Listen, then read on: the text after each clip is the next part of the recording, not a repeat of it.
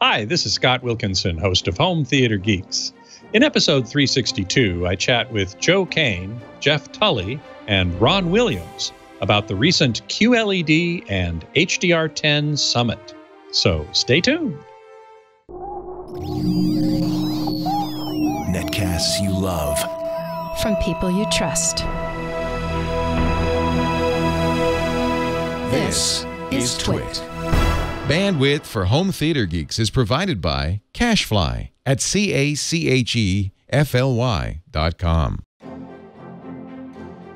This is Home Theater Geeks with Scott Wilkinson, recorded July 13th, 2017. Episode 362, QLED and HDR10 Summit.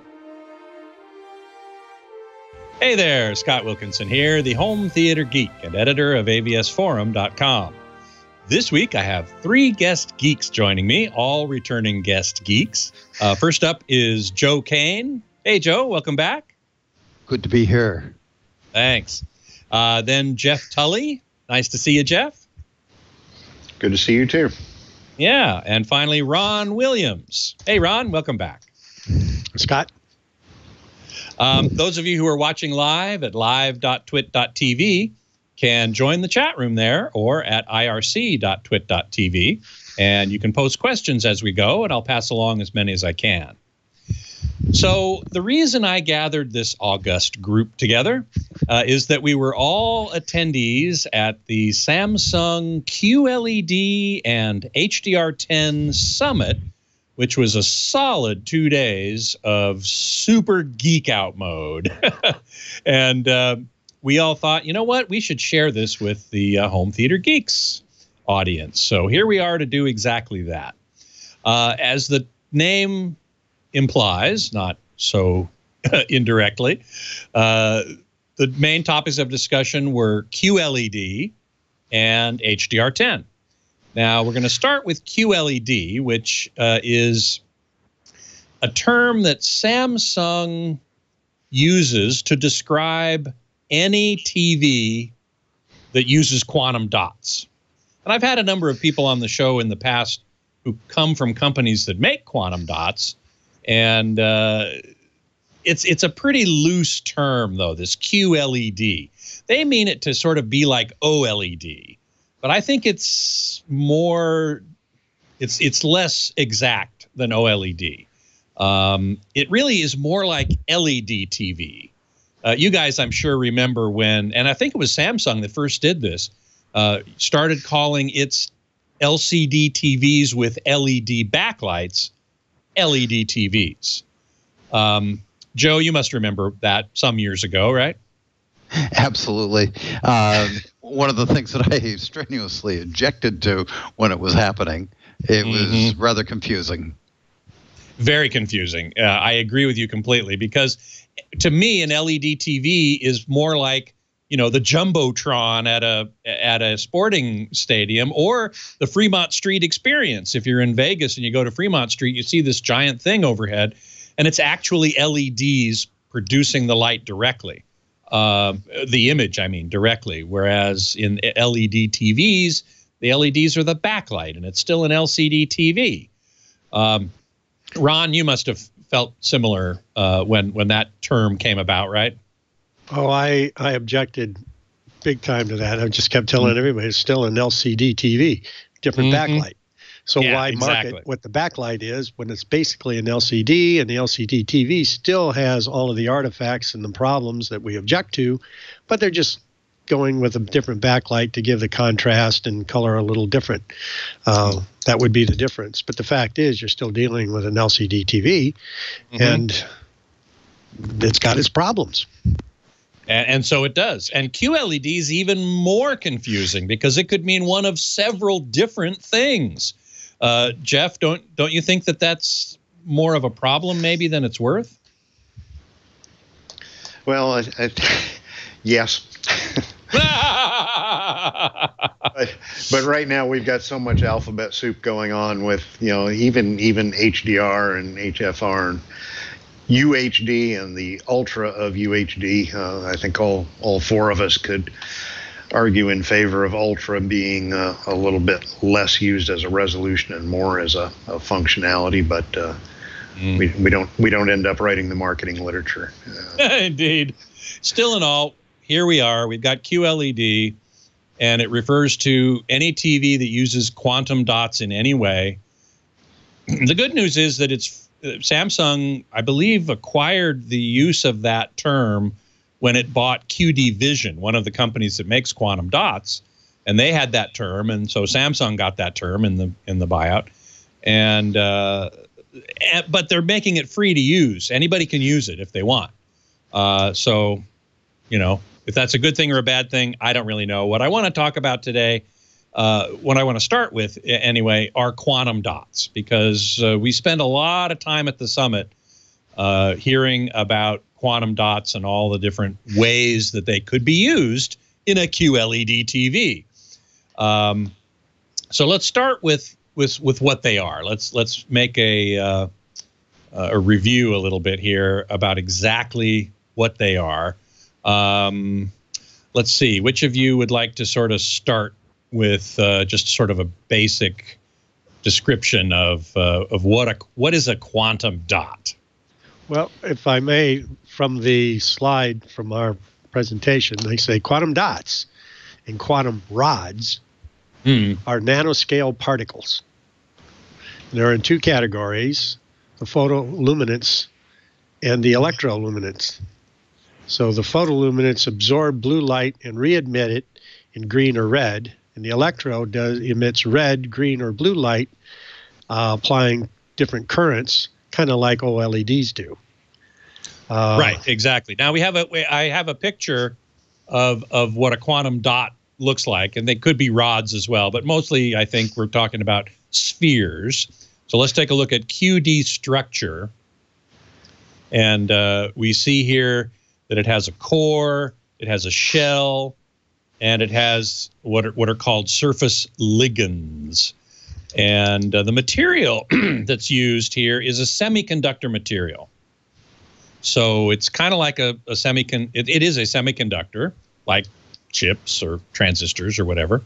And the typical materials are cadmium selenide and indium phosphate. And man, oh man, my eyes started glazing over when they were getting deep into the chemistry of this. You know, there was like, oh man, you need a degree just to understand what's going on here. Geoff, did you catch any of that, or was that like for you as well? Oh no, I tried to keep my eyes open during the presentations and kept copies of the slide decks for later. Right, exactly. If I may interject, I think the important part of the chemistry was the discussion of cadmium. Yes. That it's a known difficult commodity to dispose of, to deal with, and interestingly enough, that there are cadmium batteries as well. So the quantum dot industry is seriously concerned about cadmium, yet probably because there is a replacement, but maybe not an efficient replacement. But interestingly enough, because the battery industry, cadmium is so important to it in that or maybe with lithium too, but there aren't really good replacements for it. So in the battery industry, they're just letting this go. In the QLED industry, they're really concerned about the chemistry. And in a way, it doesn't make a lot of sense that we allow something to happen in one technology and not another, or we just dismiss it in the battery industry, and yet we're really concerned about it in the QLED industry. So I at least had the impression that part of the discussion of the chemistry was about having to dispose of these entities at some point when it was time to get rid of them. Right, exactly. Now there's only tiny bits of cadmium in a given TV, right? Because these quantum dots are so tiny. They're in the order of 2 to 5 to 10 nanometers in diameter. And yeah, there are millions and billions of them in there. but that's really not very much cadmium, especially compared to a battery. And yet in Europe, they've obtained what I want to say. They have gotten dispensation is the word I was looking for, with cadmium for quantum dots. Yet you're right, Joe. The industry is really concerned about cadmium, and they're working very hard on developing cadmium-free quantum dots. Well, Scott, unfortunately, yeah. Go ahead, Ron. It's the RoHS exemption that the Europe got, and right. There are cadmium-free quantums available, but now they're going into the hybrid, the mix of the cadmium-based and cadmium-free. Mm-hmm. And the RoHS does have a specification for that they don't have to have the dispensation for, that they do meet if they do the hybrid. I see. That's where the dispensation is. Okay. Right. I gotcha. All right. But so the chemistry, that was the main thing that people were talking about at the summit was, we got to be able to make cadmium free. The problem is cadmium-based quantum dots have a very narrow spectrum.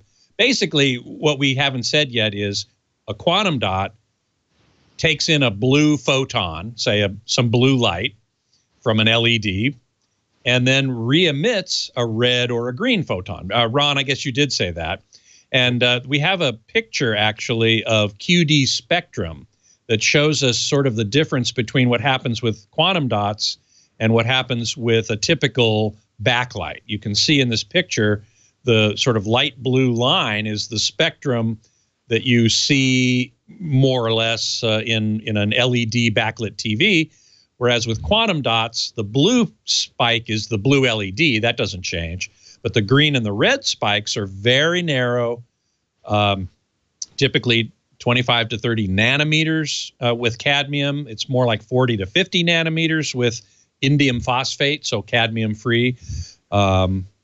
And this FWHM, by the way, is full width half maximum, is how the bandwidth or the width of this spectral emission is specified. So we get very narrow red, green, and blue peaks instead of this broad thing here. And Joe, I know you've got some things to say about why that may not necessarily be a good idea. Well, certainly it comes to the way we see light.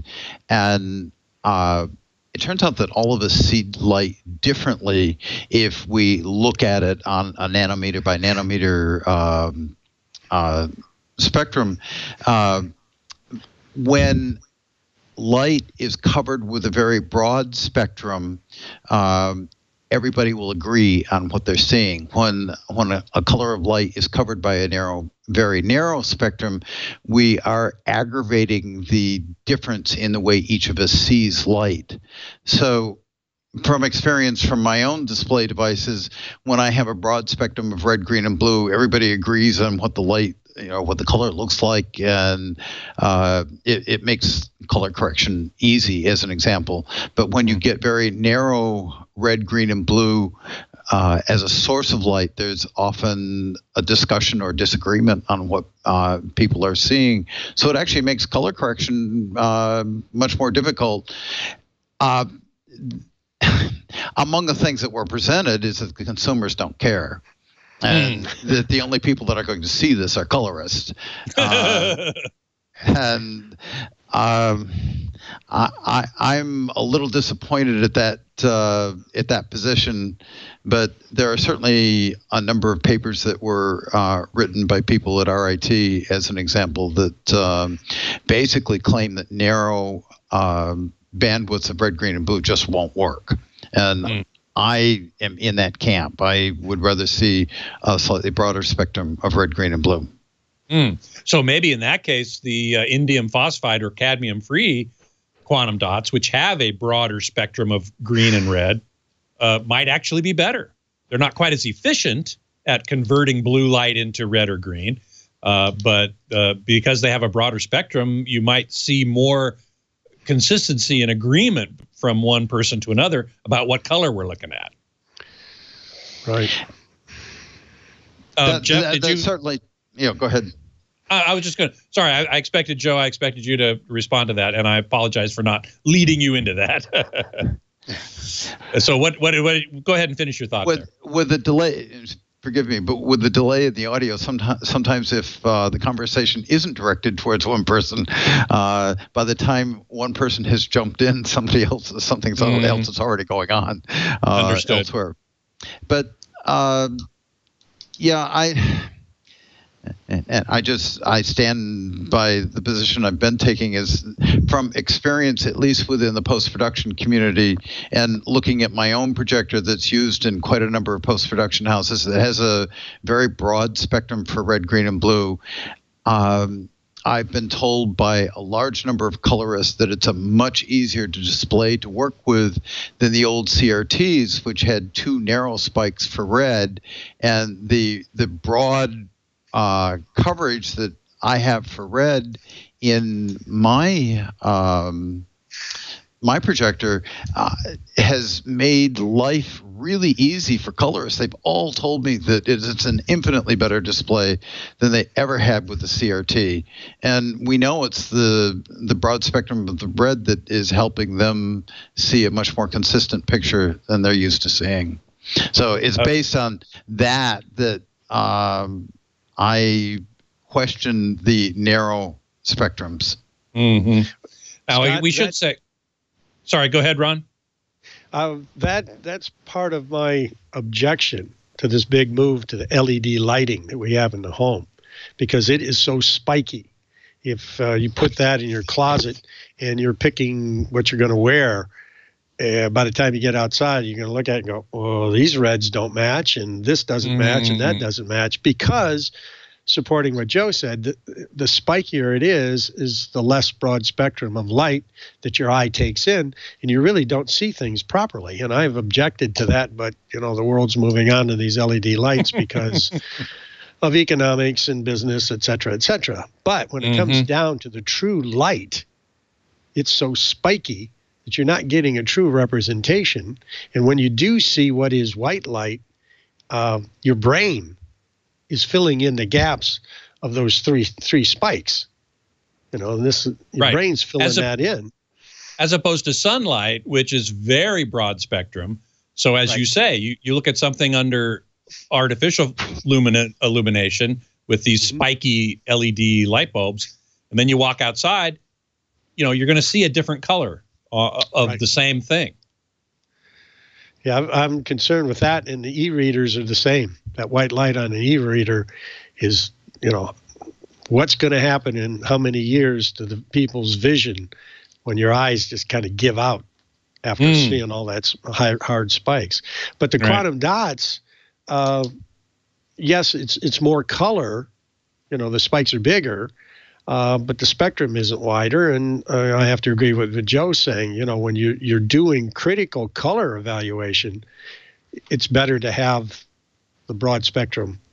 If you look at a power curve in comparison, which I've done many times in projectors, measure the digital projectors with the spikes, and then you put up a film projector with an open gate and just a white light on the screen, and you measure coming from a xenon lamp. Right. And it's a just nice, big, broad, white, full spectrum, power spectrum, as opposed to seeing your 3 little spikes. Of course, your brain's filling that in, so you're fooling yourself. Yeah, yeah. And one person is fooling themselves slightly differently than another person, as Joe pointed out. To Joe's point, that's true. Yeah, exactly. Geoff, let's talk a bit about the different ways that one can use quantum dots in a display. And the graphic I have here is QD form factors. There are several different ways that Ron mentioned a little earlier that we can do this. Do you remember seeing this graphic? You must have. Yes, vaguely. Vaguely. So the way we do it now is with a film, right? Basically a film impregnated with quantum dots. Yeah, I think that's the predominant way, and they were talking about using it, as filters and as active light generators as well. So it's right. Yeah, it was interesting that they, as you've already pointed out, we're saying that all of these are QLEDs. The functions and the behaviors are all radically different. Exactly. As I said, the film is the one that we're using today primarily, which is blue LEDs hit a film, a plastic film, which is embedded with red and green quantum dots. The blue light causes them to glow red and green.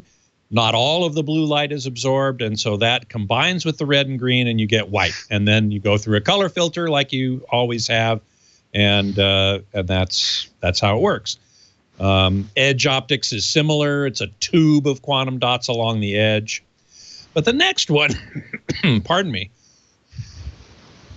the next one that we talked quite a bit about at the show was on chip, which is actually embedding quantum dots into the LED itself.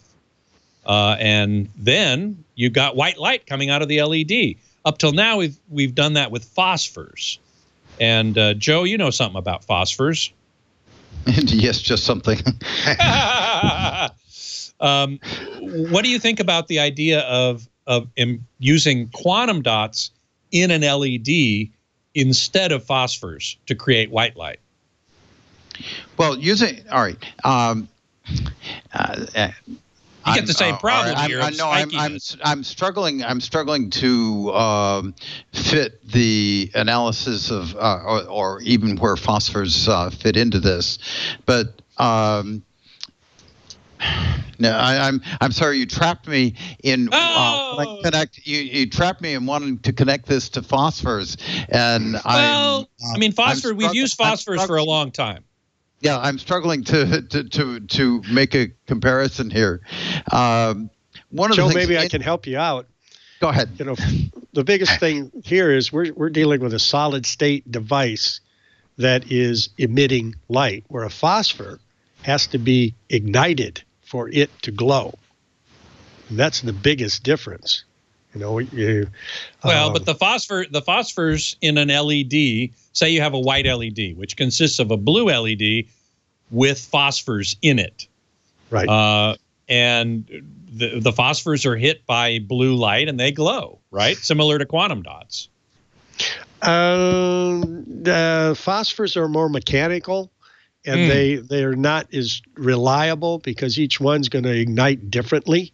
So there is a big delta difference between the way phosphors are going to ignite and emit, or I shouldn't say emit, they reflect, versus a quantum dot that is ignited and it just glows. Plus the fact that phosphors are going to decay over a period of time. They're, in theory, could end up changing color, in theory, I think. Often, no. Factually, they will. Factually, they will. Yeah, part of my, but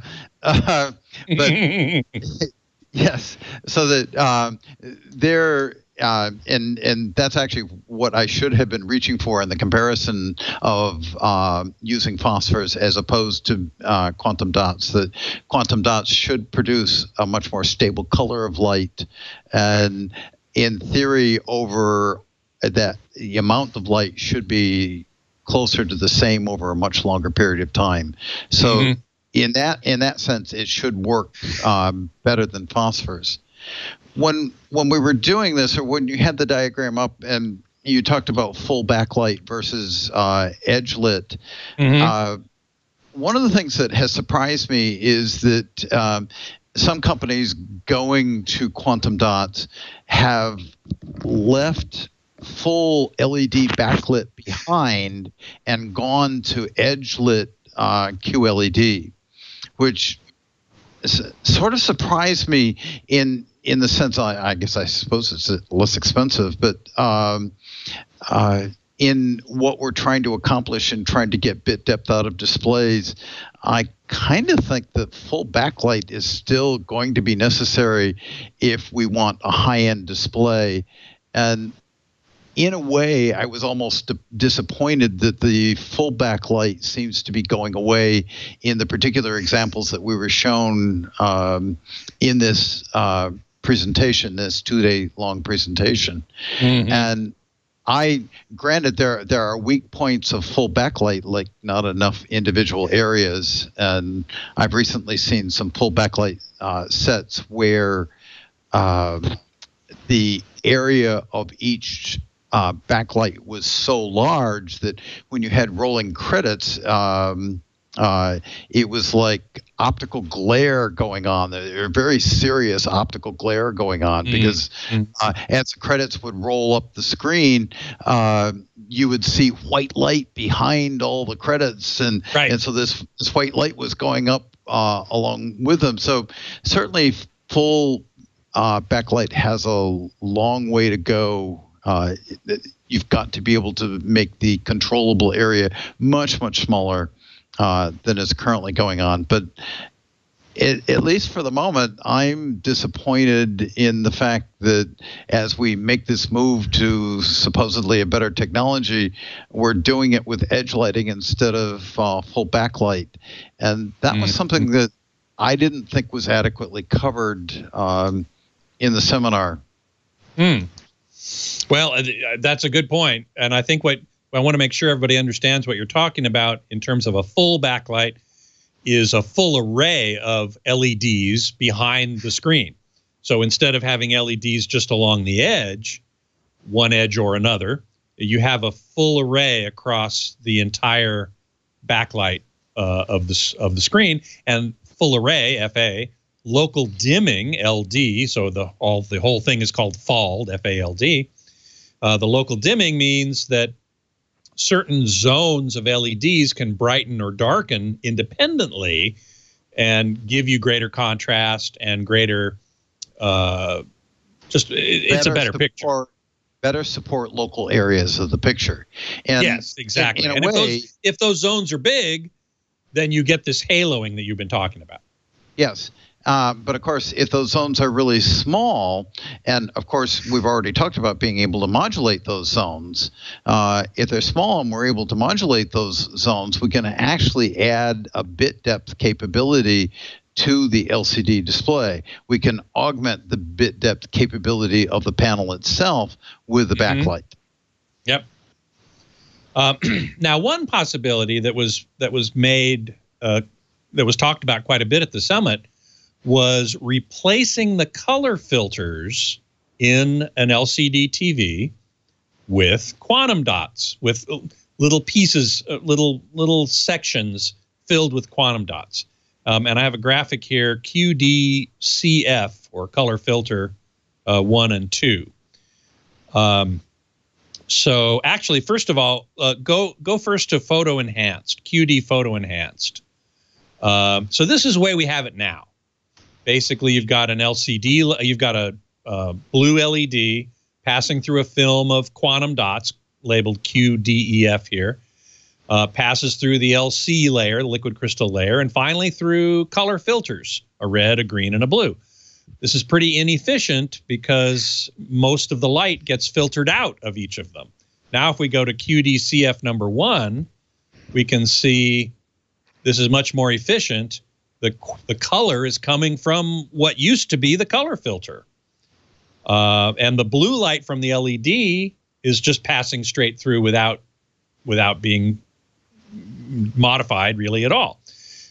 So we get much higher efficiency, much greater luminance, brightness out of this. And we think we should see the first examples of this at CES next year, and probably products by the end of the year or so on. And the other quick diagram I wanted to show people was QDCF number 2, which basically adds a color filter on top of the quantum dot color filter. And the reason for that is ambient light from the room hitting the front of the TV could actually activate the quantum dots and cause them to glow, and that would look really weird. So there is one way to take care of that is to actually put color filters on top. But then the color filters have to be tuned very carefully to the same narrow band that the quantum dots are issuing, and let all that light come through.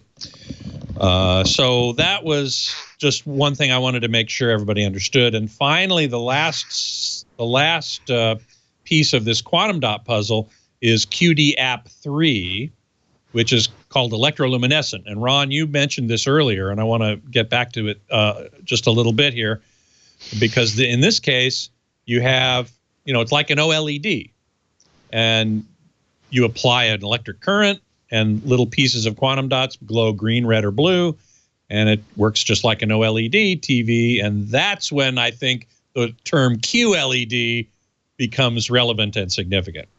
Right, exactly. Scott, if you would go back to the diagram that you just had, where you were showing the three pieces of light coming out, and you were showing that the blue light is coming out directly, and you were showing that the red and green light were coming out not directly, but at all sorts of angles. I believe it was Gary Merson. QDCF number 1. Yeah, I believe it was Gary Merson that got up and said, "Well, isn't this going to affect off-axis viewing?" Good point. And I think his point needs to be remade here, in that with LCD sets we already have off-axis viewing issues, and this approach could be aggravating those off-axis viewing angles. That's a very good point.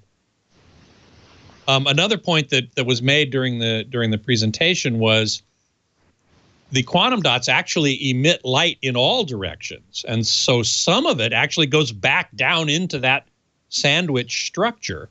And so they're talking about reflectors and light redirectors to make sure that all the light ends up going out instead of some of it coming back in. So I thought that was pretty good. Barfel is asking, how are the QDs addressed? If the dots are used to both provide color and modulate the light coming from the screen, they have to be addressed somehow. That's right. They have to be modulated. They're putting out the right color, but how do you make them dimmer or lighter? That's the job of the LCD layer, the LC layer that was there. The actual LCD subpixels, those are what brighten or dim and allow more light to get through from the backlight. And that is how it's done. So we need to move on here. I wanted to touch upon, we mentioned putting quantum dots in LEDs, and there was actually an interesting presentation about micro LED displays, where you have tiny, tiny, tiny little LEDs that are in fact directly emitting and producing the picture. Yes, without an LCD layer to modulate the light level, as Barfel asked about.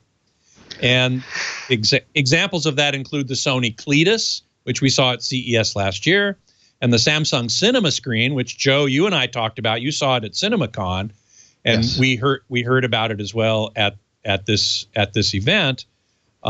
Each pixel is a tiny group of RGB micro LEDs, which are only microns in size, and we have a photomicrograph called micro LEDs. Those things are only 10 microns across, or the pitch is 10 microns, so they're center to center, 10 microns across. One of the problems there is phosphor particles are larger than that, so they have to use quantum dots because there's no other way to make the LEDs glow in the right color.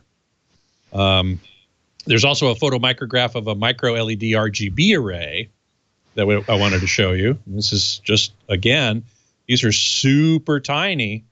And I think the future, one of the futures possibly, of displays, electroluminescent quantum dots is one, and RGB micro LED arrays is another. So, and these are still in the research and development stage. Geoff, have you ever seen, you saw the Cletus, I'm sure, at CES, right? Yeah, I did see that. I have not yet seen the Samsung. I haven't either. I think, Ron, have you seen the Samsung? Yes, I have.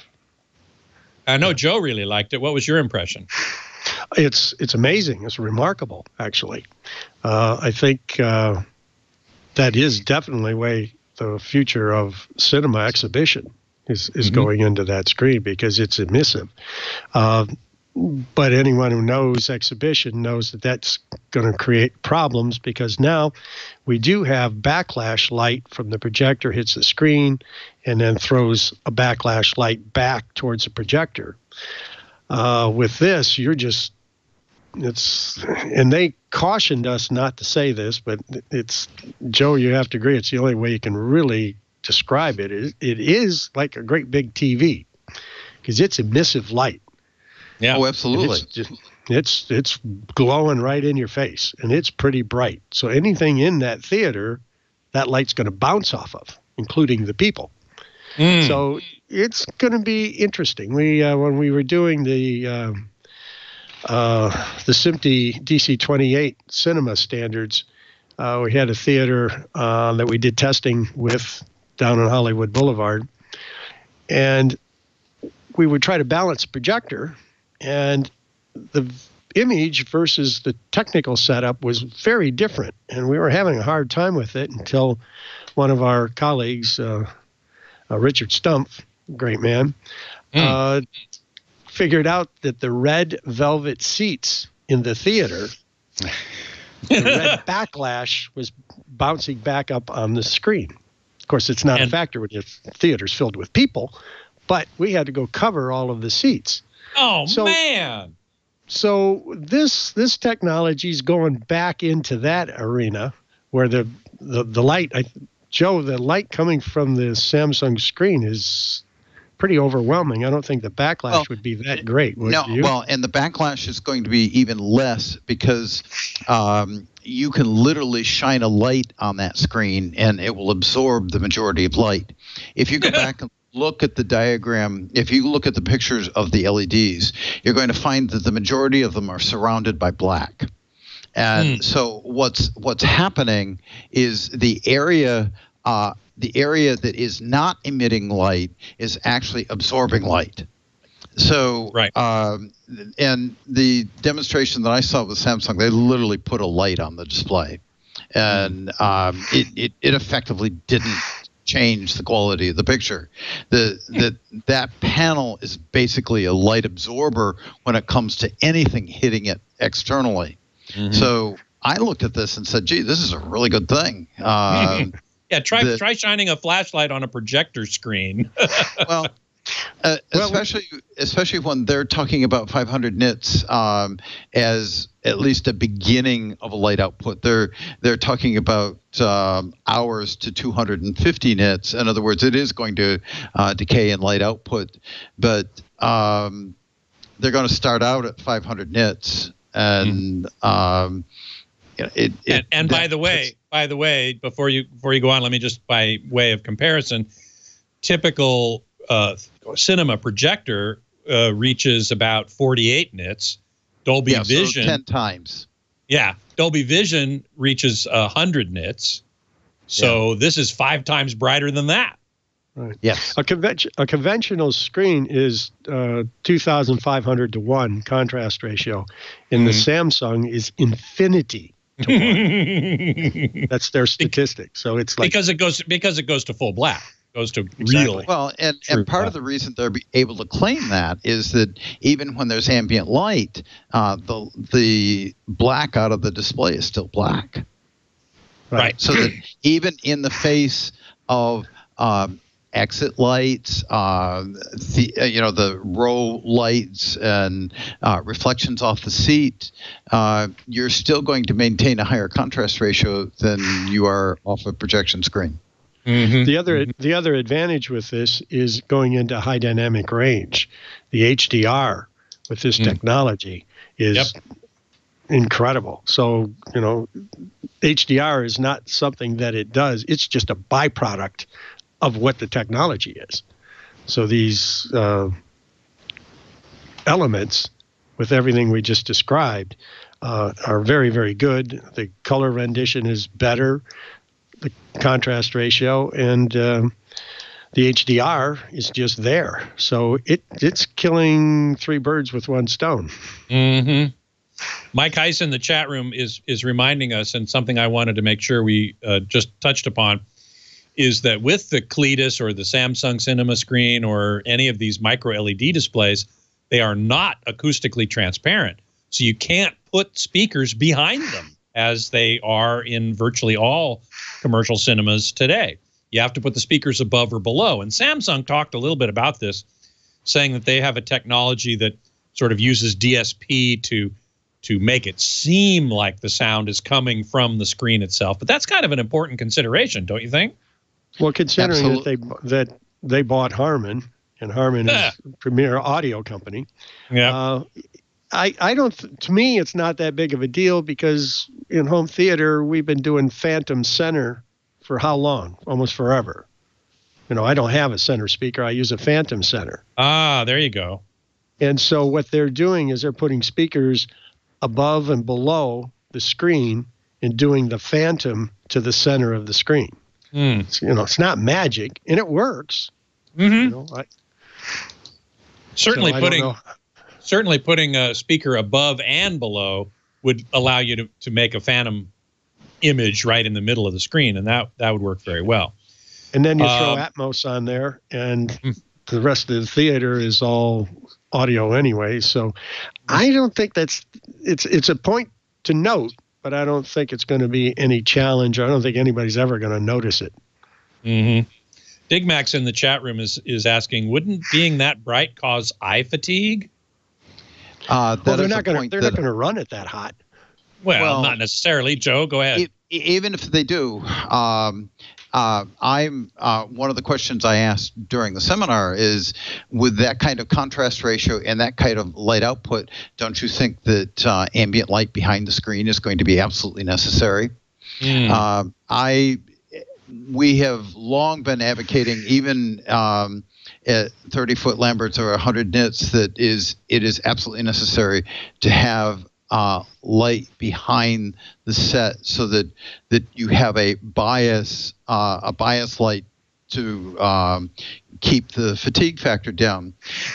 I backlight my home theater screen here because when I have a new lamp in, I'm getting 23 to 26 foot Lamberts, and that is way too bright for me to watch without some sort of ambient light around the screen. And I've done tests here for members of the DCI and Digital Cinema Initiatives, and among the things that they've noticed, which actually pleased me, they said, when the bias light is on, the contrast off the screen looks a lot better. Meaning that by closing your irises down just a little bit, suddenly the blacks actually look better than they did, in a totally dark room. And I was surprised when they just commented, "Oh, we like the picture a lot better with the bias light on." That we're actually seeing more contrast from the picture. There's that, but I also talked about the 100 nits of the Dolby the high dynamic range cinema, and several people that have attended my meetings here have said, they got through the 100 nit movie just fine and didn't notice any fatigue. So what I did in my place is I started them off watching a movie with the light on, and then I shut it off, and I just waited. And about 15 minutes later, it was, "Can you please turn that light back on?" Because they didn't understand the fatigue until there was a differential between no fatigue and fatigue. And so they didn't understand the fatigue that was set in as part of the 100 nit Dolby level, and I was running maybe 75 nits, not 100 nits, and they didn't understand the fatigue until they felt the difference, and then they got it, and then it's like, oh yeah. So in my world, I don't really care what light output that they run, as long as there's a sufficient ambient to work with it, they can run 1,000 nits. I don't really care. As long as the bias light allows your... Yeah, that's right. As long as the bias light's there, I don't really care. Scott, the other big benefit to this technology is two things. One, you have perfect white field uniformity on the screen. Yep. And there's no geometric distortion. Right. Because if you're projecting from, if you project from a single point, basically the projector lens, and it fans out, the light fans out, there's going to be geometric distortion, and there's going to be uniformity issues, which are people work very hard to solve, but they go away with these micro LED displays. So the picture is sharper, clearer, the color rendition is better, and with the white field uniformity, you're seeing a better overall picture with the color imagery, obviously, with the white field uniformity. But with a screen, the projector may not be in perfect alignment, or the screen moves. In the theater, they, do masking, but some theaters actually move the screen. So there's an issue there of the screen introducing the geometric distortion. So this technology eliminates all of those things. Yeah. I was heartened to hear that I believe the first Samsung cinema screen in a commercial cinema is being installed soon, if not already, in Korea. There will also be a demonstration screen here in LA. It's not going to be open to the public as far as I know. But I'm looking forward to going and seeing that, because I haven't seen it myself. So I'm looking forward to Samsung inviting me to come see that thing, because it's really pretty great. Listen, before we run out of time, I want to get to HDR10 and HDR10 Plus, which was the other part of this summit, and quite an important part, I think. Certainly, one of the big points that was being discussed by Samsung, particularly, who sort of developed this, was what's called HDR10 Plus.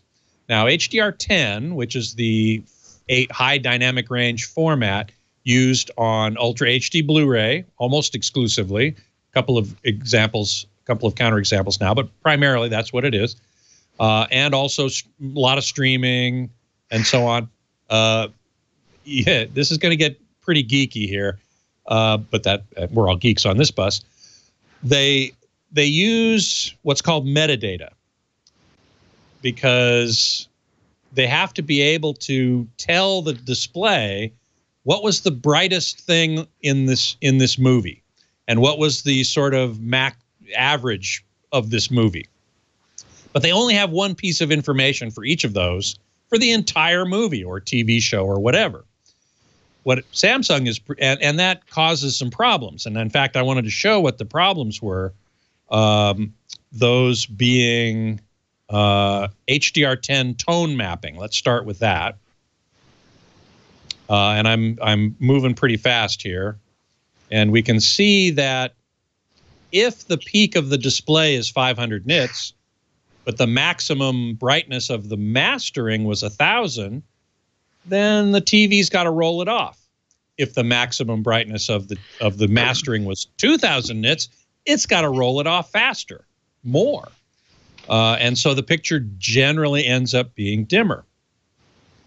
If we go to HDR10 STM1, we can see what happens with static tone mapping, where you can design this tone mapping curve, which tells the TV what to do with stuff that's brighter than it can do.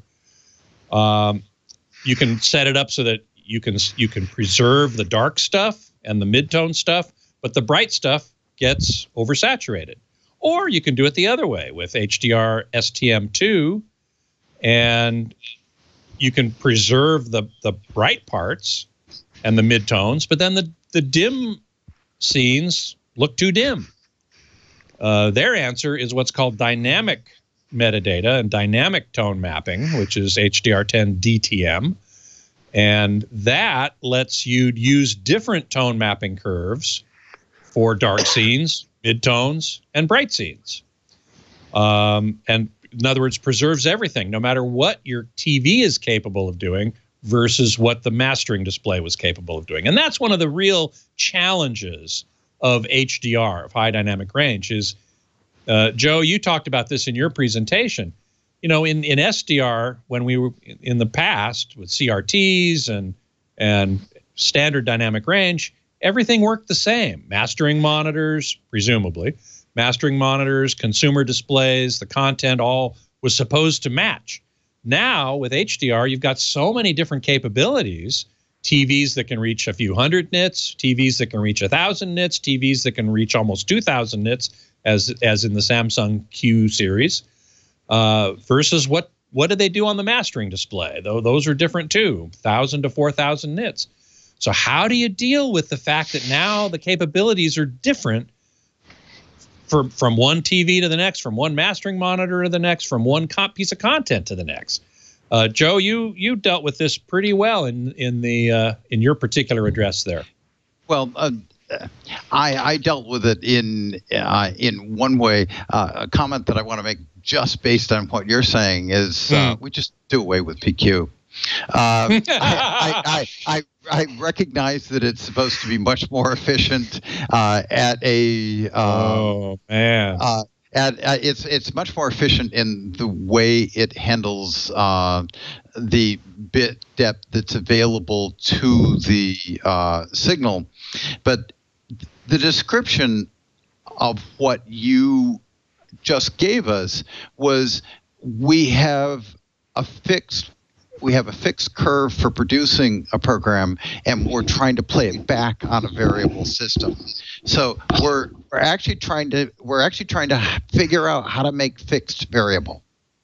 And this actually has nothing to do with the presentation I did, but I wanted just to take forward what you're discussing directly and say one of the things that bothers me about PQ is that we can't do it, that OLED can't do it. PQ is supposed to be all the way out to 10,000 nits. Well, there's nothing that does 10,000 nits, but there's some stuff that's mastered at 4,000 nits. And why is it being mastered at 4,000 nits when there aren't displays out there that go above 2,000 nits? I'm going to say 2,000 because that's probably the upper limit of consumers. So why are we even mastering on an absolute curve when there is absolutely nothing out there that can reproduce it? By the way, just to make sure that everybody understands, PQ that you're referring to stands for perceptual quantizer. It's basically a curve developed by Dolby, now standardized by SMPTE, that tells the TV if you get a pixel that's supposed to be a certain brightness, play it at that brightness. So the curve is slightly different than what we've used up till now, called gamma. And it's as Joe says, absolute. That means every point along the curve represents a specific brightness in nits, or candelas per meter squared, to use the more correct term. Whereas gamma is what's called relative, so it goes from 0 to 1. So whatever the TV can do, it follows it. Whereas PQ is absolute, and this is what we use mostly for HDR these days. And Joe, you're advocating something pretty radical, which is you think we shouldn't be using it. Well, I basically it doesn't work as it's put together. And among the things that would tie into the presentation that I did is that we need to have more variability. Now, I'm normally not an advocate of variability. I want everything fixed. I want to know exactly what I'm doing. But that's never going to happen in this world. And we've opened up Pandora's box with HDR, with UHD, with wider color gamut, with higher frame rates.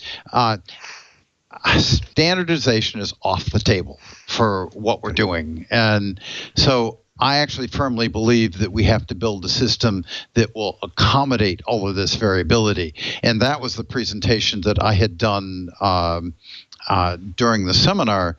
I basically wanted to throw back to a point in time when DCI was variable. In other words, projectors were already going into theaters before standards had been set. So projectors had to be built so that down the road, when we actually did figure out what we were doing, whatever projector was already there, it could be tuned to whatever came about in the new system.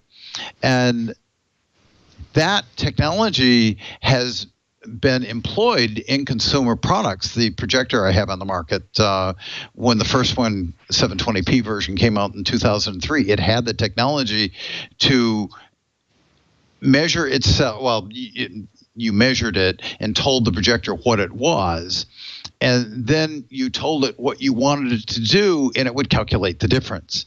And what you want it to do can come in the form of metadata. So if I suddenly want to do my program at D60, another color of gray, as opposed to D65, I just tell the projector to go to D60. Or if I wanted to do Adobe RGB instead of P3, I just tell it, set itself up for Adobe RGB. Now, the capability was developed and really put together well for the DCI, and so the technology already exists to do this. And by the way, that's Digital Cinema Initiative. That's for digital cinema.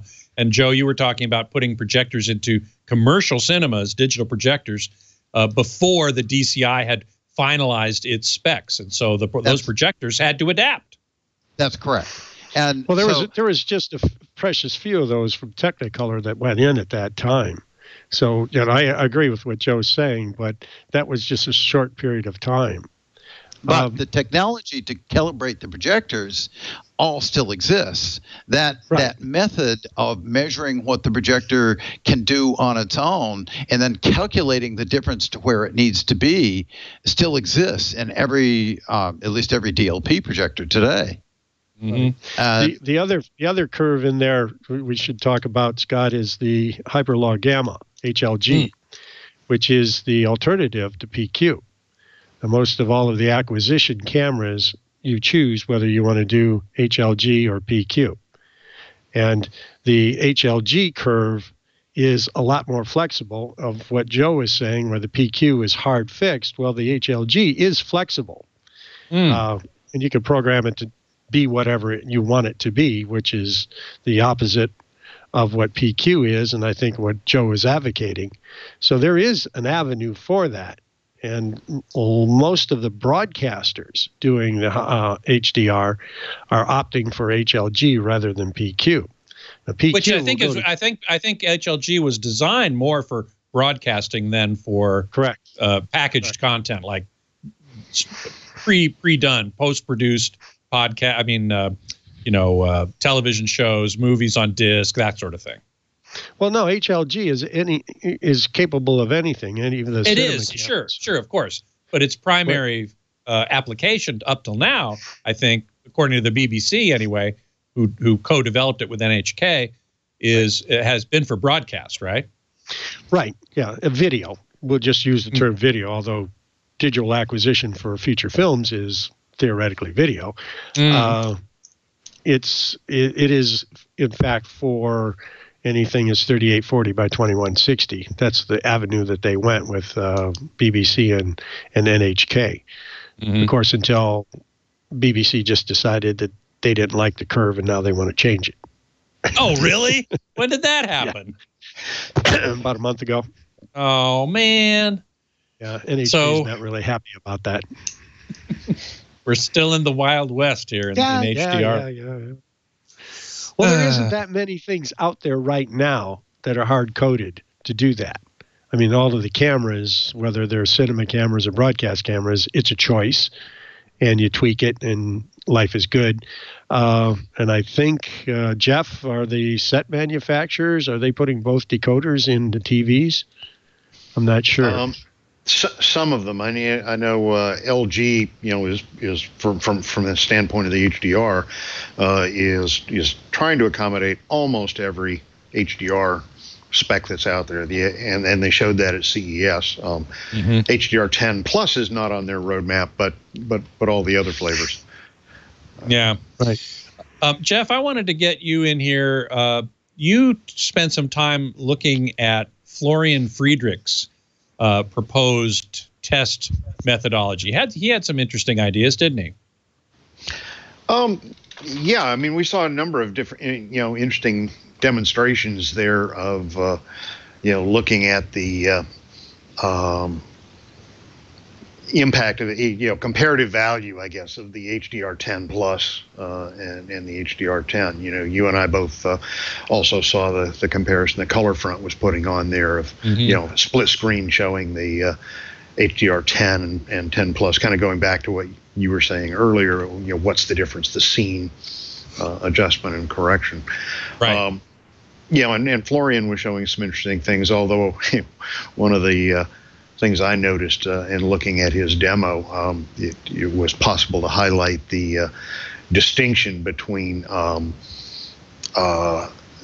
two elements he was showing. He was showing an OLED set on the bottom, I think, in his demo, yeah, and a quantum dot set on the top, and showing that there was a capability of showing the picture more stably in the quantum dot. He put a light meter in front of a particular test pattern and showed that the screen brightness was fluctuating a fair amount as motion content was playing on the OLED, and it fluctuated much less on the upper display. But it was interesting that in order to really get the impact of that in terms of the quality of the upper and lower picture, you really needed to be standing right in front of the two TV sets so that their center line was the same. If you moved far enough to the right or left, you saw a bigger difference between the top and the bottom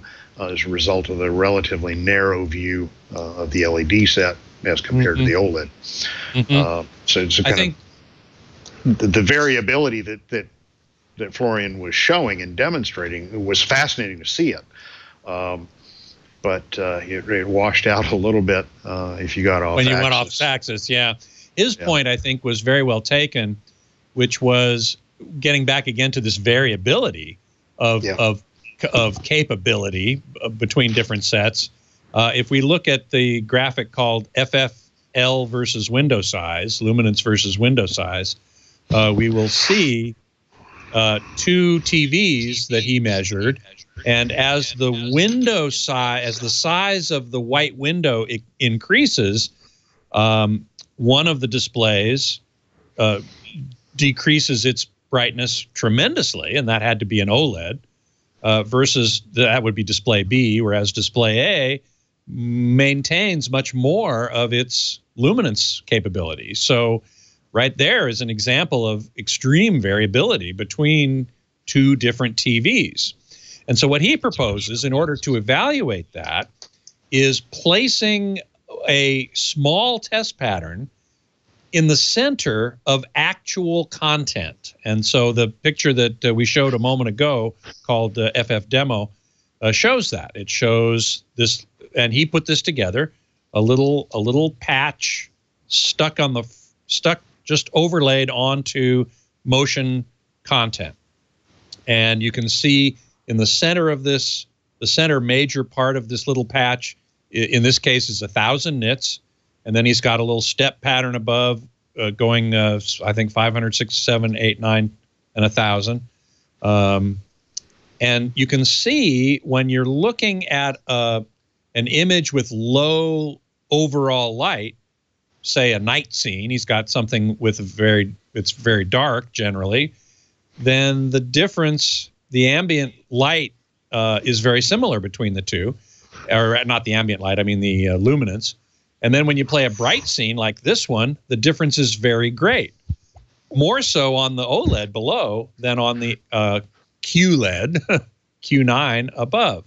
And so this is an indicator that Florian proposed of HDR stability. You know, how stable does it stay depending upon what it's showing? And so I thought that was pretty interesting. And I just wanted to make sure that we touched upon that. One of the things that I find interesting in that demo, not that it was aimed at doing that, but if you took the two displays, and I noticed that the demo was a little bit less aggressively different on day 2, because I think I think they calibrated the displays. I think they were not calibrated precisely the same the first day, and so not with any intent, but just happened to be the way it was. So some of the things he was not directly pointing out that people were observing were more contrasty. But what I found is even when everything was set perfectly, the 2 images rarely looked the same. The motion image, even when you took the test pattern off, you were using, and you and I saw that as well on the ColorFront demo when they were showing the HDR10 and 10 Plus, the split screens at different nit levels, looked very different, and that's what I find a very interesting challenge that's coming with the HDR, the different sets, the different technologies in the sets, the different mastering protocols. People in Hollywood making movies and making them for home distribution spend a bizarre amount of time making sure that an image is exactly the way they want to see it, this creative intent, the director's intent.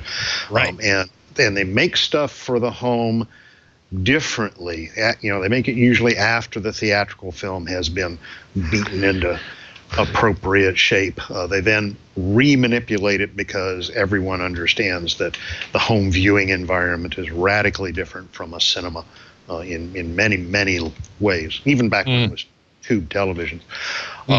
All of this effort made to make the picture look exactly right. And every time I go into these environments where you're A/Bing off the same content and the picture looks different on each set, I am inclined to ask the person who's most familiar with the content, which one of these is the one you intended for the living room? Because they're different. They may be equally interesting. They may not be bad images, but one of them is not the one that everybody worked so hard to make for the home. Very good point. Very good point. And the odds today of a high dynamic range image getting into the home and looking anything like what it looked like in the mastering room or the production and encoding room seems to be declining with each step in new addition in the technology. It's making a very interesting approach to how do you create a master, hopefully one, not 5 or 6 different ones, but then deliver that master into all of these different kinds of TV sets and have each one,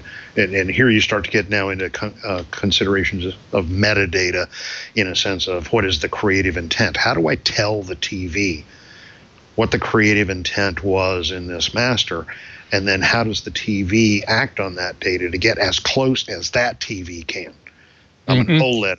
I can't get any brighter than this no matter what I do, but if I adjust my curve to take the brightest I can make and make the contrast to the blackest that I can get look like what the creative intent was, the degree of contrast across the gradient.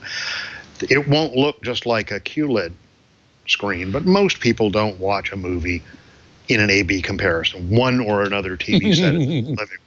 And if what they get is the best that TV can render from that original creative intent, then maybe the effort shouldn't be so much on matching the displays and matching the colors from one to the other, but rather finding a way to take that single creatively adjusted master and delivering it along with descriptive metadata that lets the TV set extract and reproduce as best it can. Joey, that was one of the primary points of your presentation, was the single master approach, right? Yes. Yes. In that particular case, and we actually had demonstrations going on here yesterday all about that.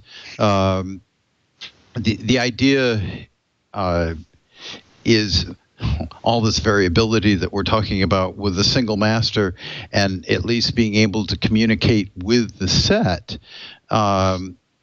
If we know that the set has a specific capability, and or as an example, we can download an EOTF, an electrical to optical transfer function, the equivalent of gamma or PQ or HLG. Yeah. Yes, if we could actually load that into the display from the source, we could actually do things to get the display to be very close to where it is supposed to be to accurately reproduce an image. And yes, there's going to be changes, a matrix transformation to get to exactly what the set can do from where the master was supposed to be. But I'm looking at this situation as an extension of some of the things that already exist. As an example, if you tune into any of the over-the-top channels, whether it's Netflix or Hulu or Amazon, there's a query of your system about the data rate that you can handle. And so if you can only handle a 720p picture, 720p is what's sent. Well, right. I want to take that one step further and have the display tell the source what it's capable of doing, and actually have the source configure itself to something that's relatively close to the display, and or send instructions to the display saying, make yourself D60 instead of D65. Make yourself Adobe RGB. Make yourself this EOTF instead of that EOTF. And so what I was advocating is that we are already communicating from the display to the source in at least over-the-top technology, and why not communicate in a much bigger way? Why not tell the source what the display is capable of doing, and instead of just sending down 720p or 1080p or something like that, just send the colorimetries, send the EOTF, send the grayscale information that the set might set itself up for. And I actually believe that if the source were to send instructions to the TV to set itself up for D60 as an example or whatever, it would probably do a better job of getting there than any consumer would do manually anyway. And so I actually believe that by doing this, we could remove a lot of the variability that we're currently seeing in today's sets. But Joe, with that thought, don't you think that that's going to cause, chaos is a better word. If you want the TV to talk to the source, I'm assuming it's the set-top box or a device there, so that what's coming from Netflix is, they're not going to fluctuate what's coming from Netflix, but what the box would do is a different thing. But I'm thinking, from what I'm hearing you say, that two-way street would be nice, but I think it's totally impractical. I mean, to have the set adapt to what the box is doing, I think is a far more economical way of handling the data than trying to do it two-way back and forth. I mean, you're talking a lot of electronics in addition to the information that's already there, like this is who I am, this is what I need. That's kind of like the EDID concept, right?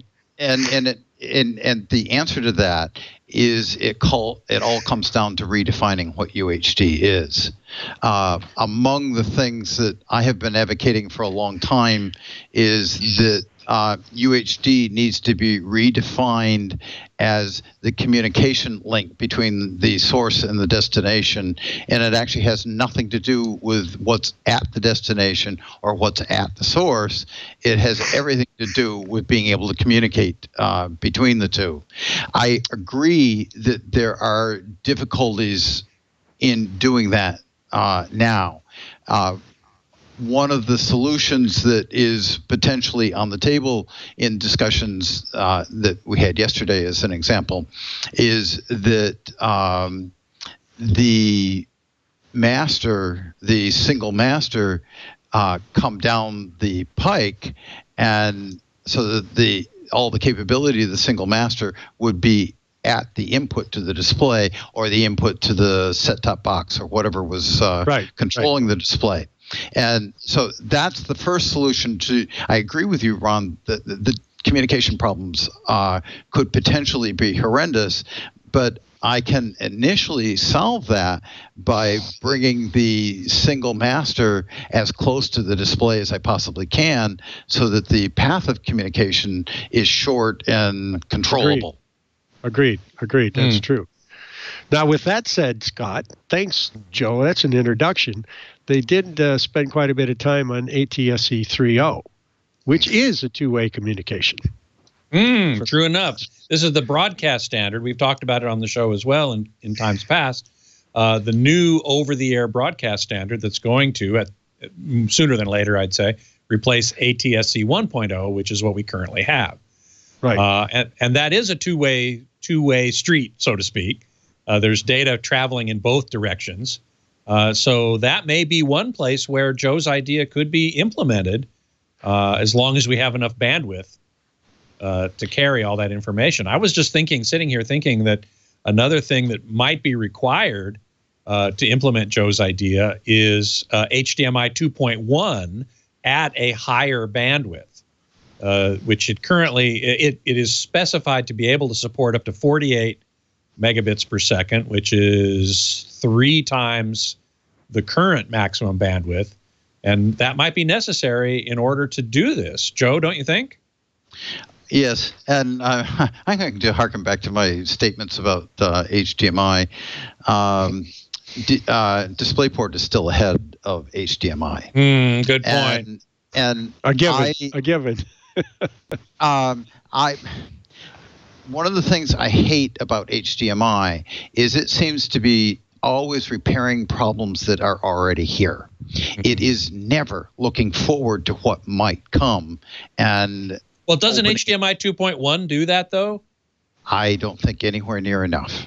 Not right. From what, because I can already present problems that are going to come up that HDMI 2.1 can't handle. And I mean, we aren't even there yet, and I can already tell you where it's going to go out of date. You're right, Joe. You're right. Well, and when HDMI 2.0 got here, it didn't solve all the problems that were already known before it arrived. Right. It solved some of the biggest ones or most conspicuous ones, but and that's my point. It's always looking backwards. It's always looking at yesterday. To clarify, and I agree wholeheartedly, Joe and I have been in agreement with this a long time, that DisplayPort is the way to go, because DisplayPort is nothing but a great big pipe. You know, and you put in it what you want, and you tell it what you want it to do on either end, and it's the chipset on either end that really do it. As HDMI, you have all of these parameters and these restrictions and spaces and code values and things. But you go to DisplayPort, it's just open and it's big and you can do anything you want in it. Well, I think the problem, and everyone would agree, DisplayPort suffers the same problem that Linux does. Nobody owns it. So nobody's pushing it. Yeah, and nobody makes money on it. So everybody in the listening audience who's going, oh great, you know, I'll go for the DisplayPort thing. You don't own a device that has it, and you're not going to get one because they're not in the stores.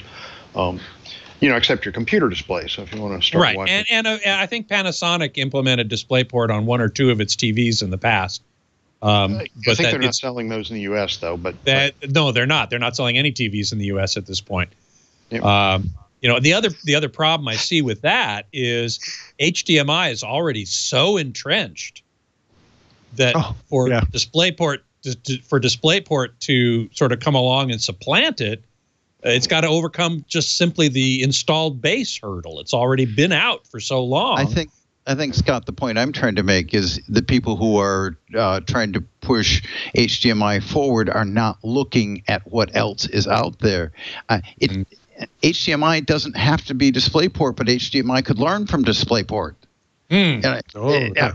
What I'm saying is the example, and I'm using DisplayPort as the example, it's out there, it works. It would do everything we need to do. And the fact that HDMI has an example in front of it and doesn't understand that they need to be looking at that and implementing it and making some equally workable system available, I'm confused. As I said, the best I can say is they're always looking behind them. They're never looking forward. Now, you know, THX1138 in the chat room is saying one of the key reasons HDMI trumps DisplayPort for AV is that HDMI will work up to lengths of 10 meters, but DisplayPort is limited to 2 or 3 meters. Is that true? In terms of cable length? I don't know. I don't know the answer to that. Yeah, where's Steve Lampin when you need him? No, I don't know, but that to me does not ring true. I think somebody would have screamed that a long time ago.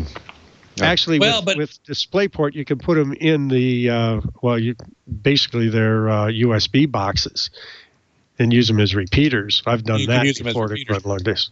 Yeah. I mean, I can understand how DisplayPort might be length limited, cable length limited, because if it's primarily for computer displays, then you're not going to be more than 2 meters from your computer. So that length is not an important consideration there. But for AV equipment, it certainly can be. So that's worthy of some additional study. Right. Before we go, and it's way past time to go, Mike Heiss is reminding us that ATSC 3.0 won't really replace 1.0. For many years, they will coexist. So I misspoke earlier. I think that's probably true. And then one point there, Scott, is that the ATSC 1.0 was mandatory. 3.0 is not. It's voluntary. Well, that's one reason why they'll coexist then for a long time. Exactly. A lot of stations aren't going to want to upgrade their equipment yet again. And it's very Or they're going to have to maintain ATSC 1 as they're doing ATSC 3. That's what I'm worried about. They're going to have to maintain ATSC 1 as they do ATSC 3. Mm-hmm. That's so true. That's so true. And changing the tower elements, not the tower, but the elements, putting in a new exciter in the transmitter, or putting in a parallel feed to the tower, that's expensive. And these days, television stations aren't making a whole heck of a lot of money, so they don't have money to throw around. Yeah. So I think at the conference they didn't make a big deal out of ATSC 3.0 being voluntary. Mm-hmm. Mm-hmm. One last question from iPad 30459. Joe, what's the status of your latest test patterns and so on? I'm pretty sure you're working on UHD, high dynamic range kind of test patterns. What's going on with that? My distributor has set a deadline that it has to be on the market by the beginning of the fourth quarter. And I think that's the only way it's going to get done. Well, certainly deadlines do have a way of motivating you. I know this all too well. Well, listen, we've come to well past the end of a fascinating hour. I want to thank you all for being here. And there's so much more we could talk about. I mean, we had 1 hour and plus to talk about what happened over 2 days. So I think we covered a lot of ground here, and I want to thank you all so much for being here.